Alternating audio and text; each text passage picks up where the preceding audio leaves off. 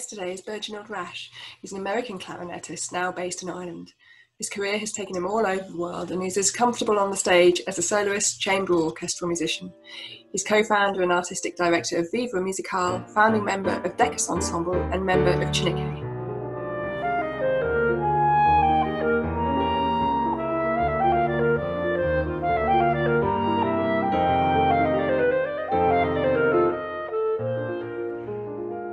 Hi Berginald, how are you?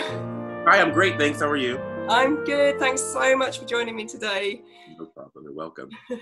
So tell me, whereabouts are you in this crazy lockdown? Where are you staying? Well, currently I'm in Kildare. I live in Dublin, but I'm in Kildare. I'm at a friend's house in the middle of the country. And it wasn't actually intended for me to be here. I only came to visit, but the lockdown hit, and here I am. But it's been very fortunate for me to be out here because it's, like I said, it's green space, it's the country and fresh air. And I'm kind of removed from, I guess, the day-to-day kind of grind of what the city has come to right now with the lockdown and now the reopening. So kind of that stress and pressure is kind of relieved for me. So I feel very fortunate in that regard. And are you planning to go back to Dublin soon, or? At some point, yeah, I just haven't figured out when. Yeah, I plan to go back. I just don't know when I'm going to go back. Yeah, no rush, so I suppose. I still have my apartment there. I still have my flat or whatever. I just have to kind of like sort when I'll get back over there, when's feasible for me. So yeah. And tell me, like, when the lockdown happened, were you in the middle of a project, or? Yeah, actually, that's really a good question. What happened, I played with an orchestra, Chineke in the UK, and we were getting ready for our US tour that we had coming up. We were going to go to Los Angeles and Santa Barbara and San Francisco, New York, I believe Michigan, Canada, DC, Kennedy Center, and we were going to go to all these venues and to give our US tour, our US debut, but of course that got kind of put on hold. Okay, that's a big tour as well. That's gutting. Yeah, for real. I can see my family and friends. Oh, yeah. And how is your family? They're all in America, are they? Yeah, they're all in America. They're doing fairly well, so I'm very grateful. Like, they've been able to kind of isolate as well. And even though the states are opening up and doing some really crazy things over there, they've been able to kind of protect themselves. So I'm very happy for that. And then, I wanted to ask you about the Chineke Orchestra anyway. Some people might not have heard of it. I wonder if you could tell us a little bit about what they do. So Chineke basically is a predominantly Black and ethnic minority orchestra based in the UK and London specifically. It's an associate orchestra of the South Bank Centre. And its primary goal or initiative is to highlight and uplift the voices of classical musicians of color in and around, the UK and Europe specifically. And so it's made up of a lot of different musicians from all over, the EU and of course the UK. And it's just a really great initiative to kind of, show that the artists exist, that we're there, we're out here. The dearth of representation in classical orchestras is not because of a lack of talent. So it's just showing that we exist, we're here, and we have lots to say and lots to offer to the field and the profession. And how does it, what does it mean to you to play in an orchestra like that? Is there a different kind of energy to, say, if you were playing with the RTE Symphony or somewhere like that? Yeah, I'd say so. I think because of, the relative newness of the ensemble and just the demographic of the ensemble, not just in terms of, ethnic identity, but also in just how we engage with each other as colleagues and friends, and then having been because the orchestra isn't filled with a whole bunch of like older musicians. It's a pretty, youthful group. And so I think that adds to the excitement and the energy that we bring to our performances and our concerts. There's a sort of a newness to it and a freshness to it because of, I think, this energy that we bring. And also just the love that we have for each other and the joy of playing together, I think, kind of comes together in that you don't have the sort of stodgy sort of setback. I've been in this position forever. I don't enjoy this anymore. That sort of loss of the enjoyment of playing music, realize that it is play.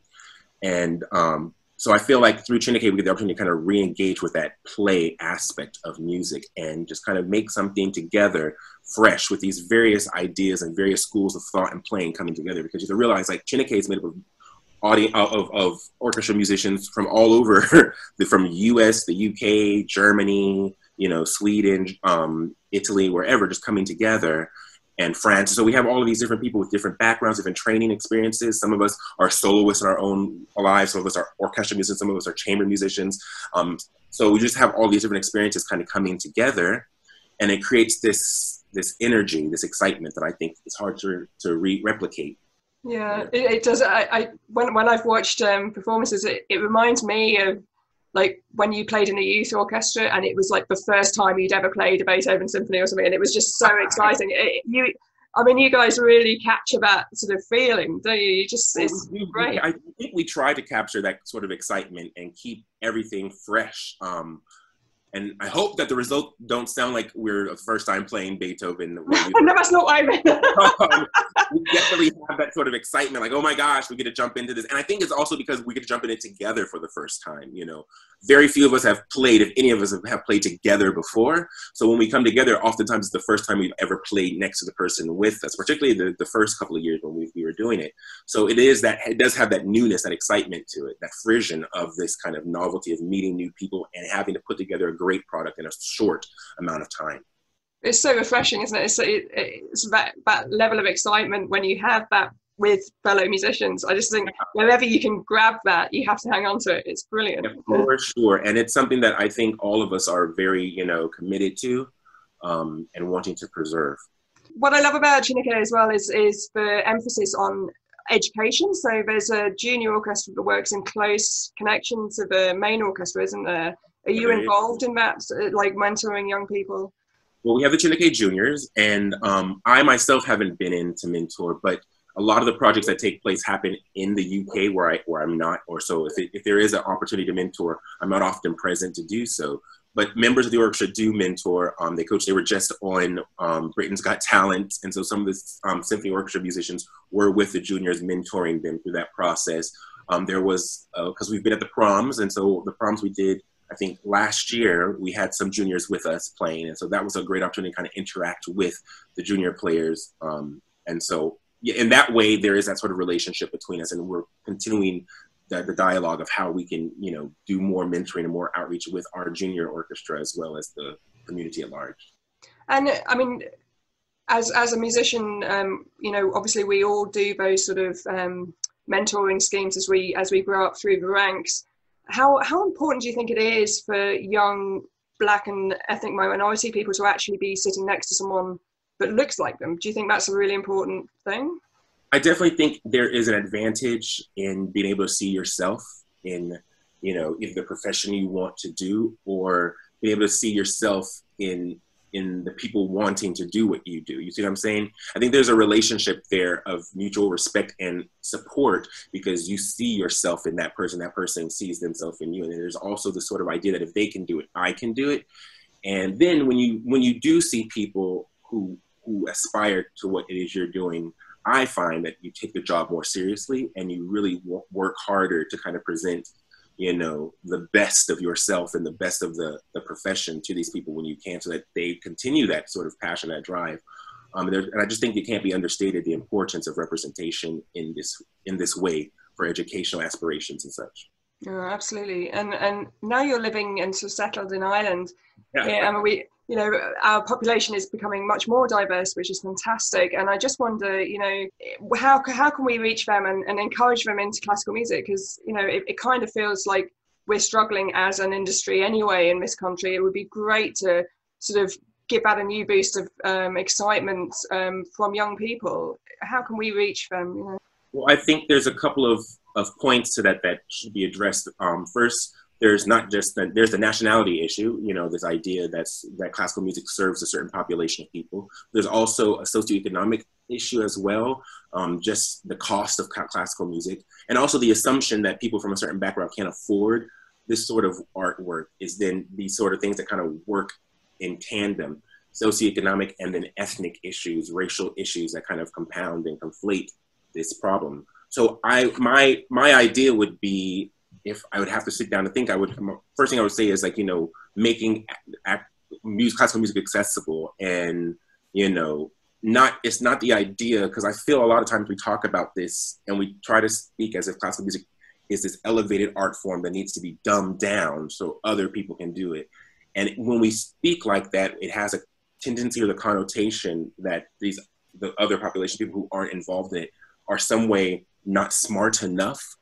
And so we must make it accessible to these people. And so it's kind of disabusing or disavowing ourselves of this idea, this notion, and realizing that we're all, you know, able to take part in music. We all love music from wherever we're from. And it's universal in that respect. It might not all be the same music, but music is universal in this way that we can all appreciate it. And so then addressing our own sort of baggage that we bring to this conversation, whether it be from an elitist perspective or a racist perspective or a conflation of like socioeconomic issues, and then reaching out authentically to the populations that we want to target, to the people we want to invite in, and do meaningful work on that end, not just at the student level, but also the adults, the people who are going to be bringing these kids to the concert, you know, creating meaningful, you know, relationships with the people we want to come, which I hope is everybody.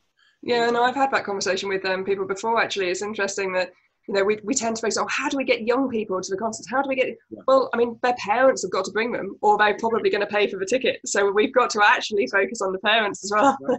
We have to, and make it a holistic approach. Like, we want everyone, you're all invited, you're all welcome. Exactly. You know, that can run the span of not just diverse programming, which I think is very important, but also a diverse, you know, roster of artists. There's nothing more frustrating for me personally to go through the website of different arts organizations, and particularly like chamber music groups, where you know artistic directors have the power to handpick who they want to work with, and see that it's just so void of any sort of diversity. And you're just like, I already don't feel like I belong because I'm looking at this. And as a knowledgeable musician, knowing a lot of the people who are playing this and knowing them personally and thinking, where is the relationship? You know, how is it that you only manage to ask your white friends to do this job when you know of at least 10 other people who could do the job just as well, if not better? And it's just, you know what I mean? And so it's kind of really kind of holding ourselves accountable in the industry, you know, working with our friends and expanding our friend groups, you know, and we can only, like, I feel that we only have a chance of reaching out when we start here, you know, when we start acknowledging our own implicit biases, the issues that hold us back, the fears that we have, and just reaching out and making authentic connections with people and saying, I don't know the answers, but I would love to learn and grow with you. That's the first thing I think we need to do. And so in order to reach these people, it shouldn't be a top-down approach. It should be us, you know, just talking, listening. What are you looking for? What sort of experience would bring you to the concert hall? What would get you involved in the orchestra? I mean, I know tons of Black people who love classical music, but who would just never feel like the concert halls where they should be. Yeah. From the attitudes people present when they get to the hall to, you know, just the sort of expectation that maybe, you know, you can't appreciate this the way that I can because you're X, Y, Z. Like, I go to, like, I'm crazy. Like, what are you doing here with my dreads and my full beard or whatever? And they're like, what?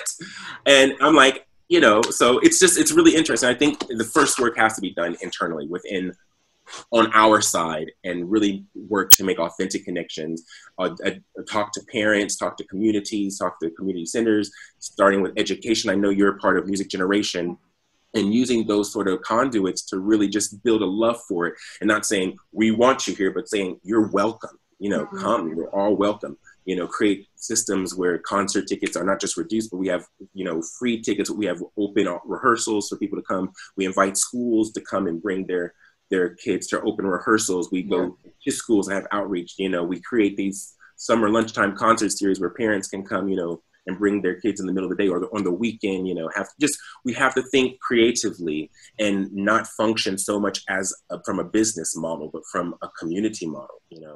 And I think that's a really important, and I'm sort of fuming today about the new Irish government coming in, and, you know, the you might have seen my social media last night, I don't know, I was absolutely fuming, but I just feel like, you know, the 4 pages they put out about the arts and stuff, I mean, half of it is about supporting local amateur dramatic societies and putting live music back in restaurants and pubs. And this is their 4 pages on the arts sector and the recovery of the arts sector. And there's no mention of a national campaign for the arts, 13-point plan, nothing. And I was fuming last night because I was just like, you know, I mean, I have nothing against amateur orchestras, amateur dramatics. They're fantastic. They absolutely have their place in communities, and I think they're really important. But I do feel in Ireland especially, but actually they're given a much higher sort of, what's the word, sense of sort of respect actually than the professional artists, which is weird. Like I don't quite, I've never really come to terms with that sort of disconnect actually within society here.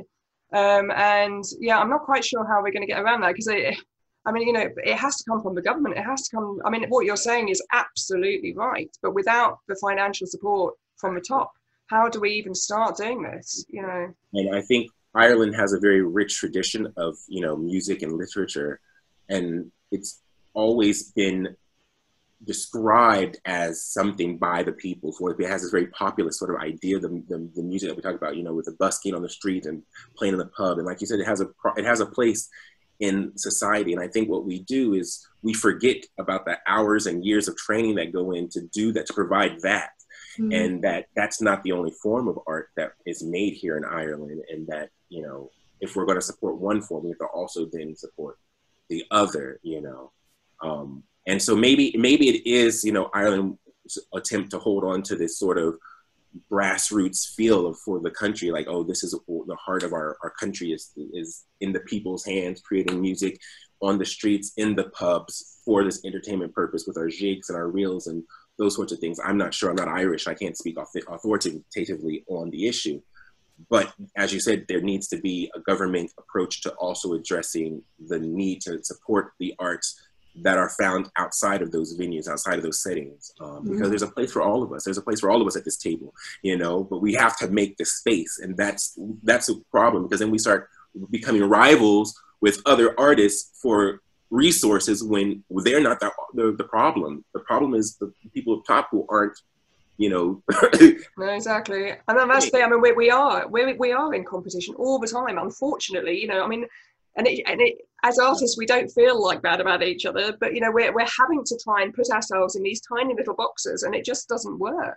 You know, and I do think it needs a whole overhaul, really, of how the funding process works and everything. But anyway, that's a huge other huge discussion point. Yeah, like, I mean, we could talk about the Arts Council and funding systems here in Ireland, and we'll probably just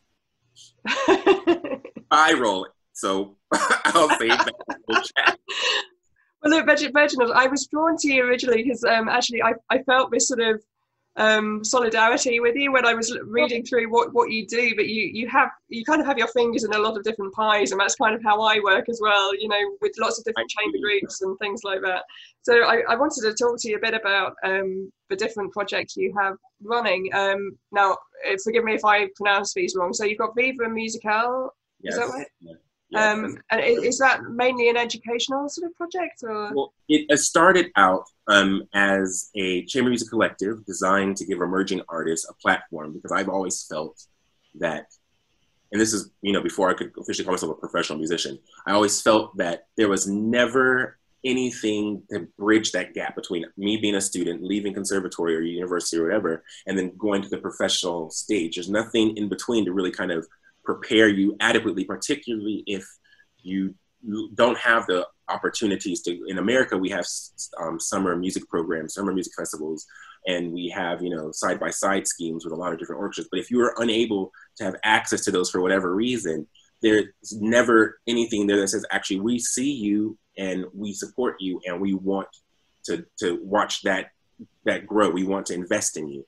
And so Viva Musical started out by me and my friend Jorge as a means to kind of invest into this demographic that we ourselves found ourselves in at that time, but also felt that always goes overlooked. You know, we talk about early education in music, we talk about the audition process, getting to the audition, but we never talk about that bit in between. And so this was our reason, our design behind Viva. And so that's what it became. It became just, you know, chamber music friends getting together, artists creating programs and putting on concerts all over. And then when I moved to Spain, and I took a step back. And then when I moved to Ireland, I took a further step back. And so now we haven't produced any concerts in almost, like, I think maybe 3 or 4 years. We've been kind of just holding, because other things have come up in both me and Jorge's lives at the time.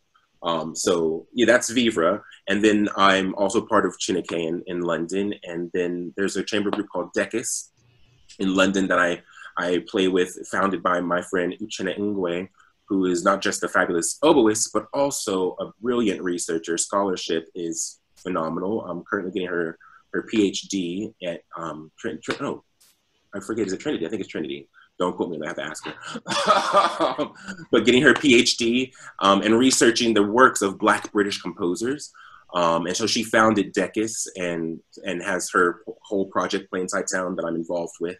And then there's Cine 12 or 12 in Germany, which is an opera company that sort of reimagines or does a contemporary setting of traditional operas, and it's scored for a smaller ensemble, smaller orchestra that I play with every other summer when they are doing production. So there's a couple of things I'm involved with in professionally in terms of my output musically.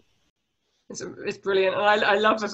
Because that's how my career is as well. It's just doing those different, and it keeps everything fresh as well, doesn't it? It's and it keeps things just kind of like, you're like, where am I going to be today? What am I doing this week? You know, there's an excitement to that, but there's also sort of like, I just want to sit. So lockdown's nicer. It's very nice, just practice and, you know, sleep.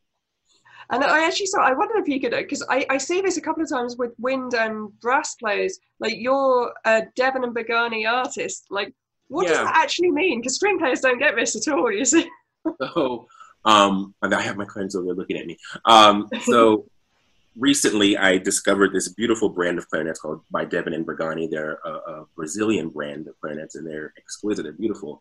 And it was just very serendipitous how it all happened. But basically, when you're an artist for an instrument company, they supply you with instruments, and they just basically help facilitate, you know, your educational or they support your educational outreach initiatives, and in doing so, you're spreading the name of the brand and getting, you know, giving them positive representation. So it's sort of a symbiotic relationship between artist and brand, where they support you in your educational initiatives that further the knowledge of their brand, and then they provide you with instruments for however it's just negotiated with the company. Brilliant. Yeah, and so, I've seen on your Instagram photos of your clarinet. Is it like a dark wood? It's beautiful.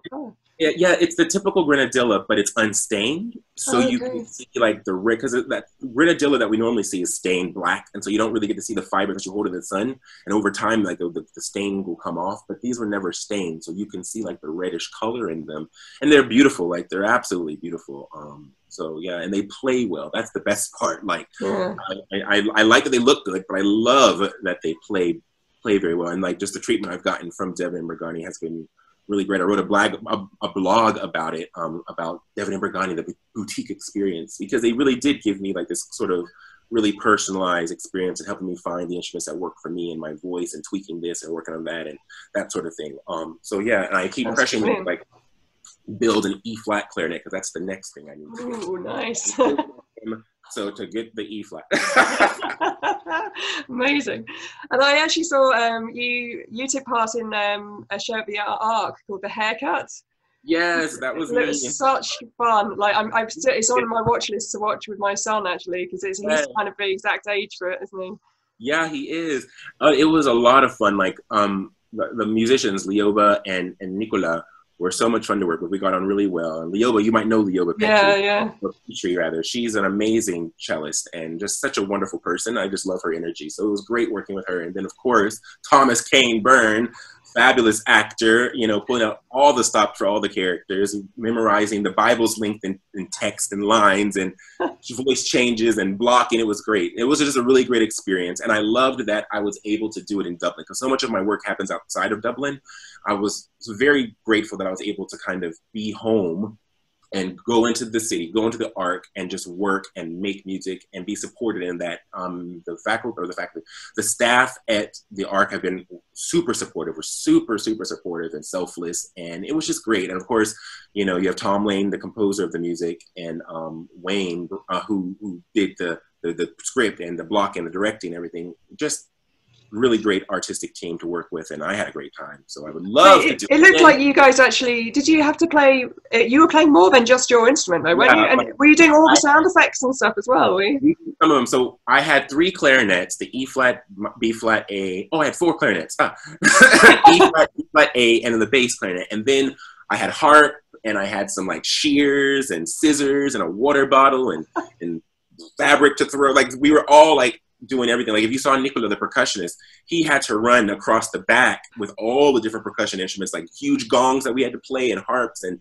xylophones and glockenspiel, just everything. And Leoba, even though she's a cellist, is over there doing it all too, you know, with amazing flippers and everything. It was great. I mean, they really got us involved in just we weren't just, you know, the orchestra, the set pieces. We were actually very much involved in the execution of the show and making it come together and making it come alive. And it was all without conductor. So you're doing chamber music, but a performance of chamber music. Does that make sense? So like, I can't speak highly enough of it. Like, so we're all like having to look at each other and cue and like, like thinking about just like the choreography it took to pull it all off, listening to Tom and getting our cues right and looking to make sure we're all together. It was a lot of fun. Like, and I have to yeah, no, I'd love to do something like that. And you know, it kind of connects to earlier we were talking about how to approach different audiences and how to get them. And I honestly think this is one massive way forward. Is this sort of? I mean, I'm desperate for Musici Island, my group, to sort of work with dancers and actors and things like that. We've worked with poets before, and I think like if you can do as much cross-platform programming as possible, it's the way forward, really. It's interesting to say that, because one of Viva Musical's initiatives, a part of what we did was to do this interdisciplinary art melding of art forms, so that you'd have different things going on from different art forms as the music is happening, inspired by that. So yes, I'm a complete proponent of that idea of just bringing it all together in that whole Gesamtkunstwerk idea that Wagner had, God forbid, you know, he's problematic in his own right, but like this idea of just bringing it all together and creating a spectacle, a show that everyone can get something from, you know. So yeah, then it was definitely that, like the arc was definitely that. Brilliant. And can I just ask as well, you know, I mean, lockdown is gradually unlocking, I suppose is a way.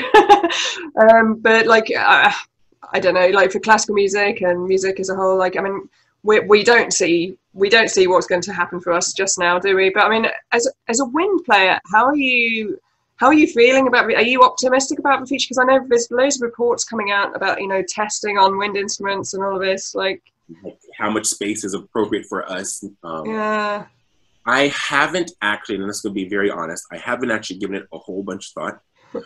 I've just kind of sat back and watched things unfold and trying to be ready when and if I get the call. So practicing. But I do find that my friends who are in the UK, who spend a lot of their time, you know, some are very concerned about the idea, because a lot of the initiatives that are happening, I know in the UK, are not from the perspective of public health and safety, but from a more capitalistic idea of we need to get people working and need to get these jobs happening again. And so they're possibly risking people's lives by, you know, reducing the distance and this sort of thing. So in my mind, I would love to see, you know, the governments be like, you know what, we need to protect these people. Let's support them financially until we can do so, until we can open up, instead of opening up before we're ready, risking the lives of all of these people so that we don't have to do our part and, you know, support them in this time of unprecedented, you know, change and, you know, just like shock, you know? And so that's my thing. Like, I feel like a lot of the conversation isn't looking at the government's role in supporting not just the arts, but humanity during this time, but more like, how can we make them take care of themselves, or make it, you know, get them in the situation where we don't have to worry about it? Because God forbid we open up our purses and support these people during a time all of us need to be mindful of health and safety, not just for our own sake, but for our neighbors. So I feel like this idea of global community isn't always working in the direction that I would like to see it working. So that would be my thought on that. So yeah, I definitely felt at the beginning of all of this, but you know, certainly in Ireland, I hoped that the government was sort of putting our health first, and certainly in comparison to the UK and US, you know, things were a bit shaky there. And I really sort of had this positive feeling that this is it, you know, people are going to put the environment first, we're going to put people's health first, this is the change we needed. And as soon as sort of, money comes into it, like it feels like we've forgotten it all. And I do feel a little bit despondent about that, but it's a shame that we can't, you know, this was a huge chance for humanity to, and I think with the coronavirus, you know, it was the first time you know, I think in my lifetime where you felt that people were thinking worldwide, but we are as one, but you know, a neighbor is someone in Alaska or whatever, you know, from Ireland, you know, and yeah, it'd be nice to keep that going. It would be, and unfortunately, you know, corporations have taken precedent over people's lives. Yeah. And that's, I find, very tragic. And so my concern for my friends and myself is, even because I know there's been a petition in the UK to reduce the required space from 2 meters to 1 meter so that wind players can be together. But I'm like, is that healthy? Is that what we should be doing? Or, you know what I mean? Like, why are we pushing for that direction? I'm not saying, hey, we're not going to be back together for a while. It's not responsible or ethical for us to do this. Let's support our artists. Let's support the people who can't work right now. Let's really do our part to make sure we all come out of this better than we went into it even. But that's not what's happening. And so from there, I'm just kind of stepped back. Once I realized that was happening, I just kind of stepped back and said, okay, let's watch and see. Because, you know, like, obviously the things that I find are important are not universally important. So yeah. But yeah, it's a healthy attitude, I suppose.